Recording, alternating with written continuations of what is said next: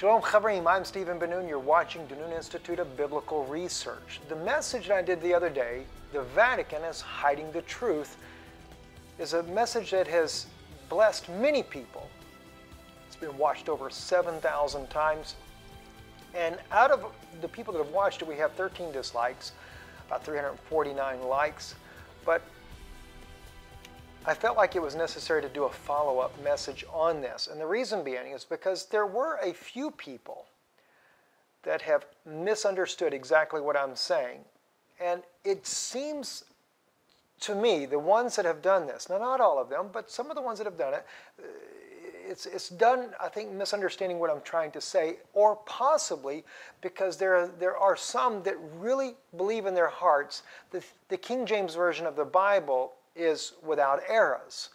And I know that that may, how would I say this? Well, let me just say like this here. For example, since I was a young man, I have used a King James Version Bible for most of my life. As you can see, all the little markers and stuff, I'm always studying the Word of God, but I also can read from the original language as well.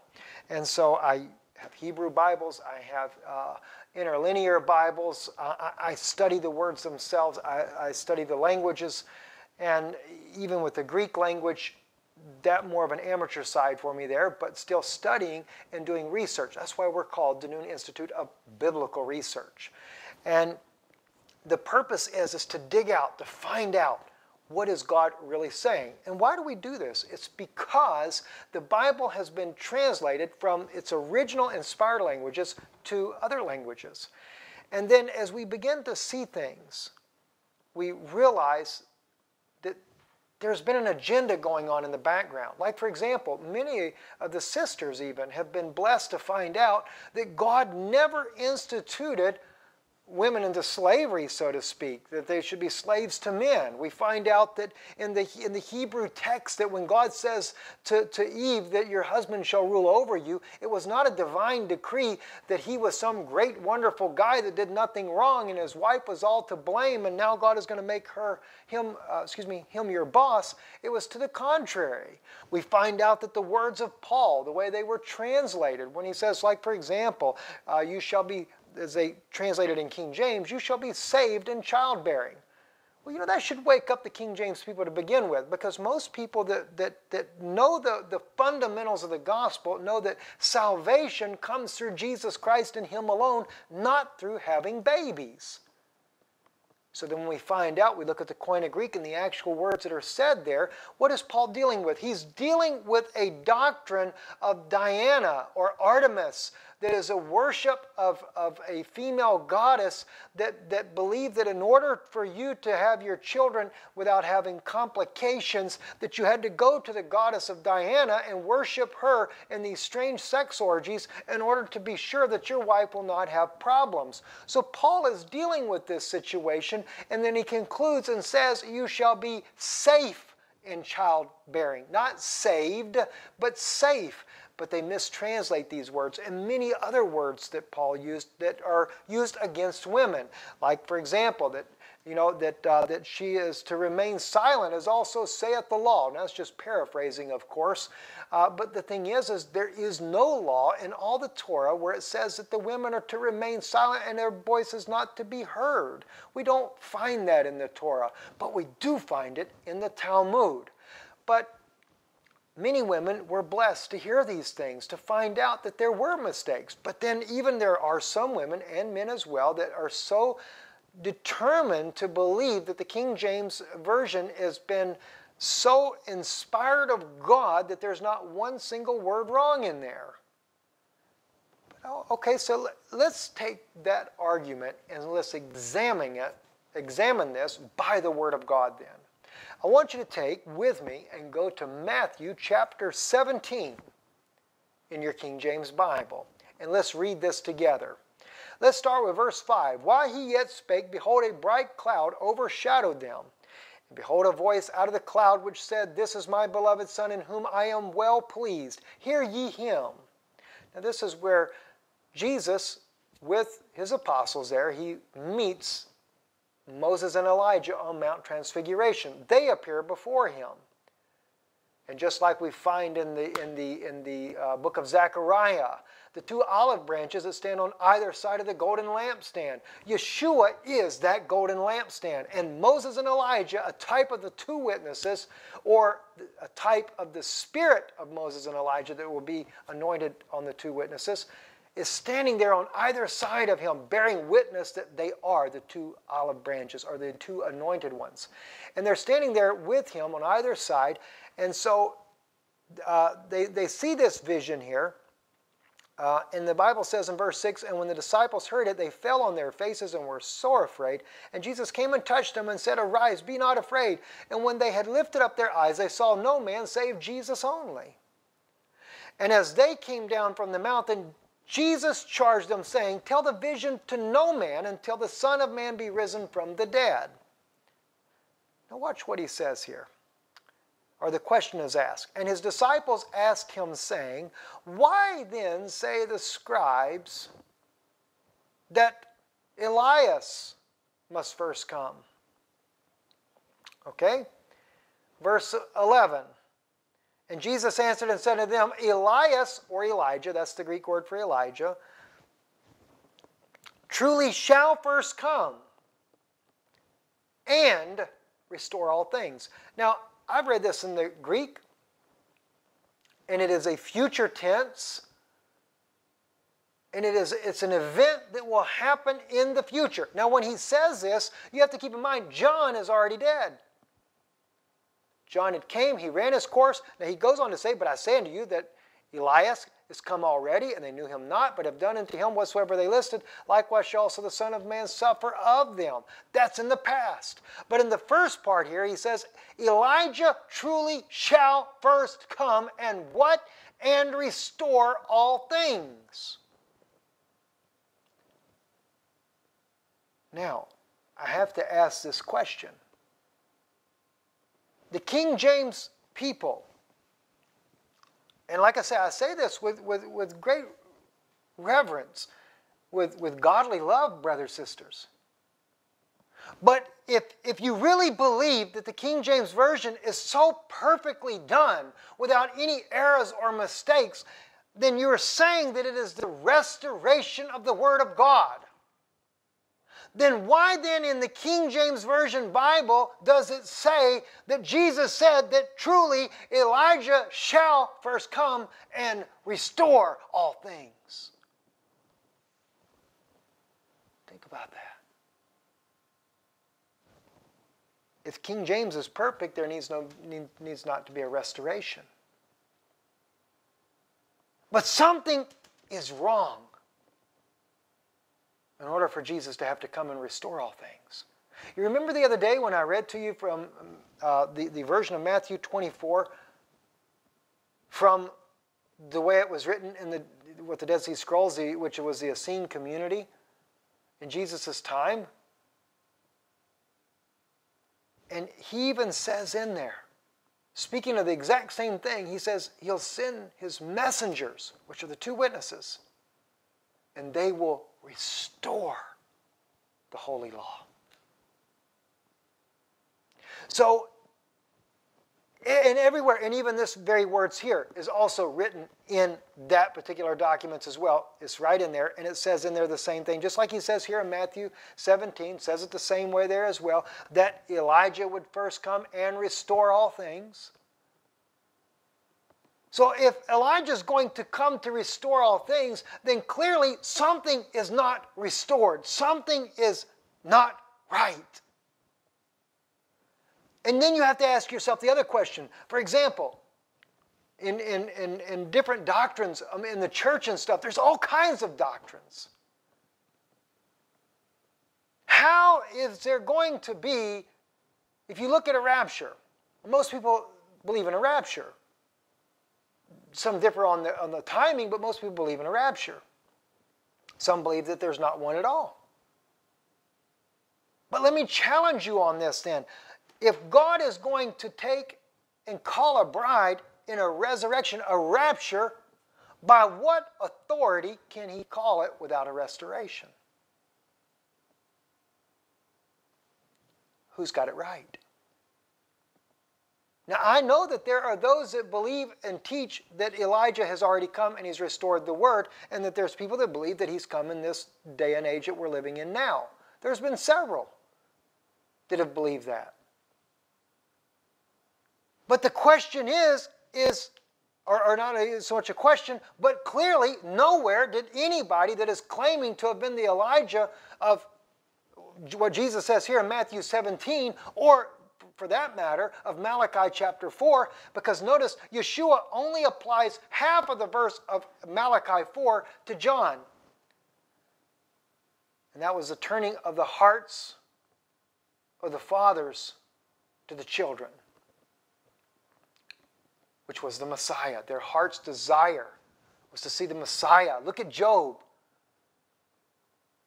I know my Redeemer liveth, and in the last days I shall see him. My eyes shall behold him for myself, and not another.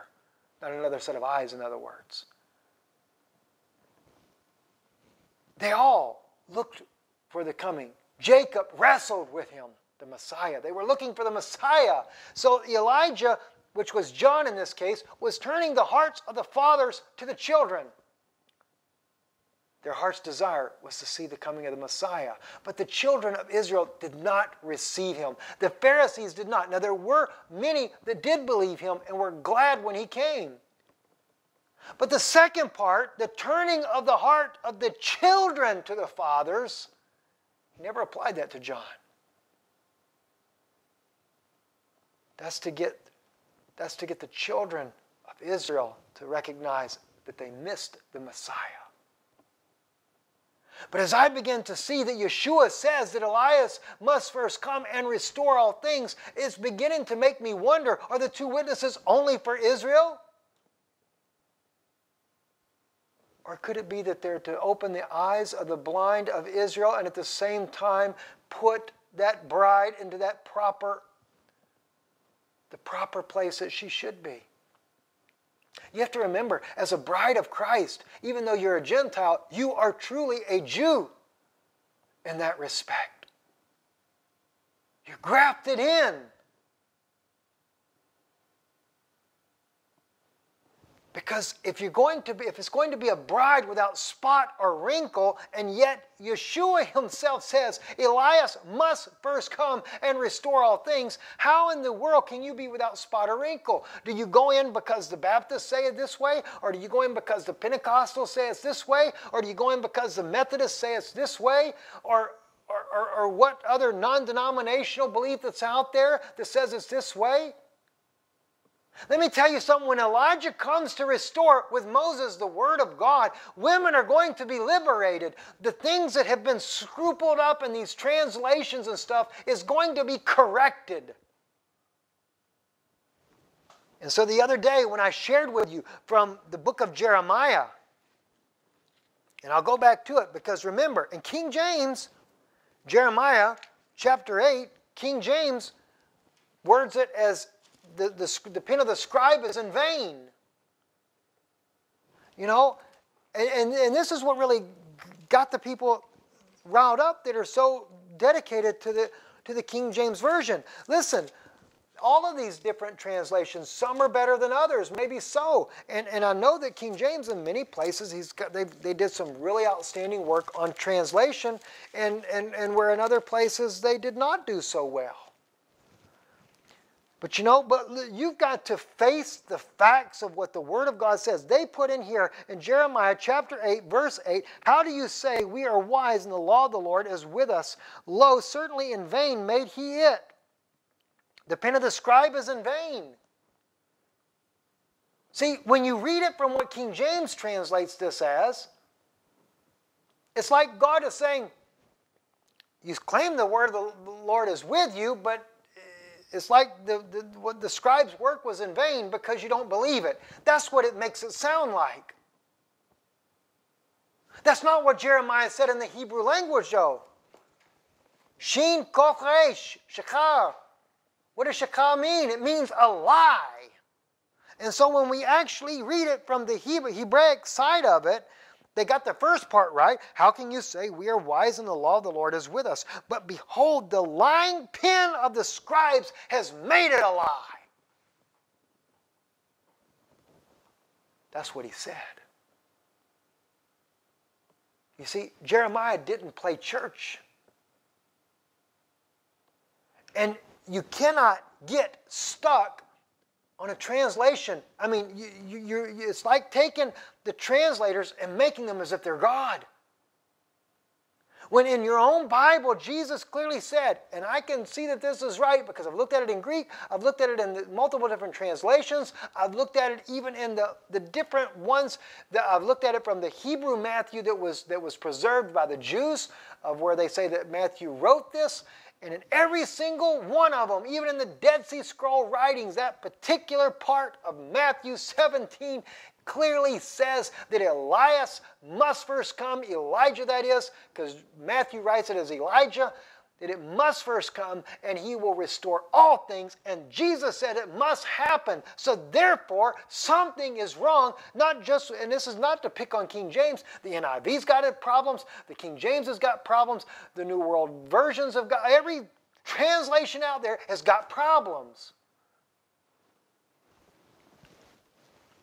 You know, my brother, sister, let me tell you, this is serious what we're getting into. Do you realize that God is about to send the two witnesses on the scene to do what? To straighten out these messes. I wonder if the people will believe them when they come.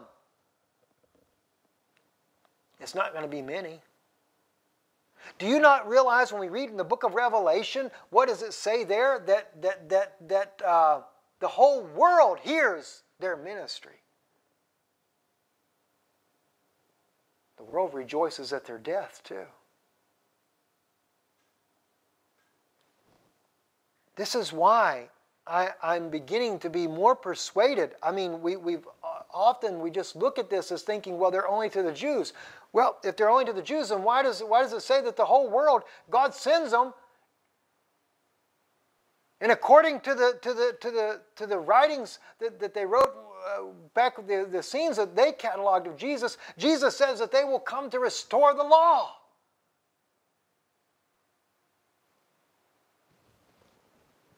You know, that's why I say the Bible that we have, well, I don't care if it's King James or whatever. Yeah, they got things scrupled up about women. They got things scrupled up about the law. They got a lot of scruples in there because they've misinterpreted or mistranslated things. But it doesn't mean that the salvation plan is not there. It's in every single one of them. But for some reason, Jesus seen that he's got to send Moses and Elijah to straighten this all out. This is what he did with Israel. Do you not realize this is what he did with Israel? The Jewish people had Moses' writings, and yet there still was always problem. He had to send Isaiah. He had to send Hezekiah. He had to send Ezekiel. He had to send Jeremiah. He had to send Micah. He had to send Nahum. He had to send Jonah. Constantly sending prophets to do what? To get them straightened out because they kept doing things wrong. So what I'm saying to you, I'm not saying these to hurt your feelings. I'm trying to get you to wake up because God is not here to play church. We have to face the facts. In 325, Constantine, with the help of what is called some of the early church fathers, and also we know for a fact from historical documentation, Mithras priest, decided to canonize what they would make the Bible. Now, it's not to say that they weren't using real documents, but the thing is they also chose to leave out some things too. Why? It didn't go along with their ideology. They decided to translate things a certain way. Why? Because you have to understand, Constantine in Rome, they believed in a patriarchal system, a hierarchy. They certainly couldn't have Paul be teaching these words that women were liberated. They couldn't have it like that, so they had to do some changes there.